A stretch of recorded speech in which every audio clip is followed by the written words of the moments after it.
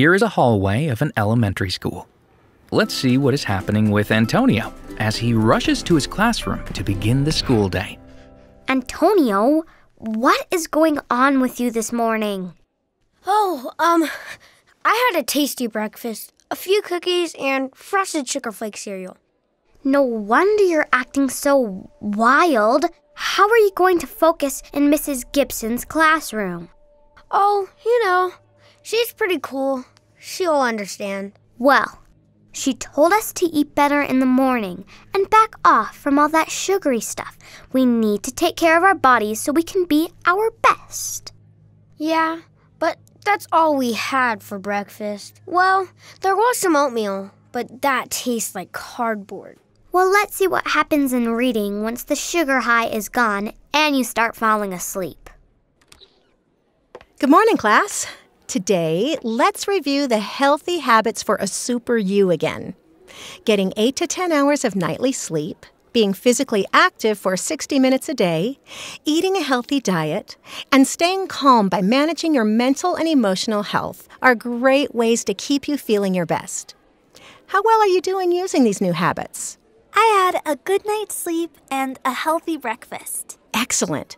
Those are 2 of the healthy habits. I stopped using my tablet 30 minutes before I go to bed. I am doing all 4 habits in my life. Nice, Alice. Antonio, how about you? Well, I'm trying, but I'm not a sports person or into all this health stuff. And yeah, I probably do eat too much sugar. Well, we all have to eat a balanced diet of fruits, vegetables, grains, and protein in order to have enough energy to get through the day.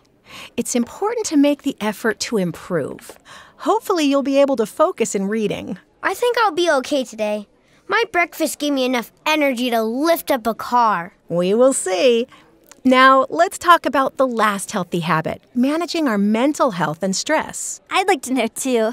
My parents are always telling me to calm down, but they never tell me how. I understand your frustration.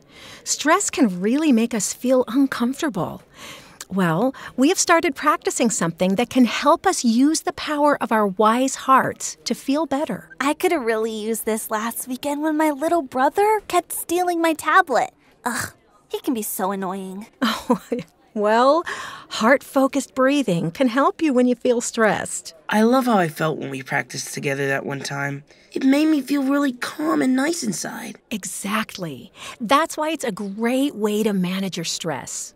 There are many ways to use it, like before a test or when your brother is bothering you. So, let's practice some heart-focused breathing right now. Focus your attention in the area of your heart. Imagine your breath is flowing in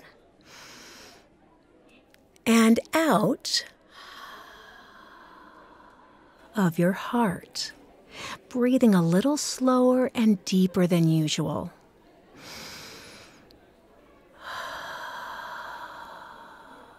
The class practices heart-focused breathing for 20 seconds or so, with some placing their hand on their heart area. Wonderful. We'll use this technique every morning to help us get calm and focused. Now it's time for individual reading. Pull out your books. After a few minutes, Mrs. Gibson walks over to Antonio. Antonio, you're falling asleep again. You'll have to finish your work at lunch. Are you getting enough sleep at night? Well, sometimes. How about exercise? Not really. Unless you count walking into the kitchen to get a snack as exercise. I will reach out to your mom to see how we can work together to help you.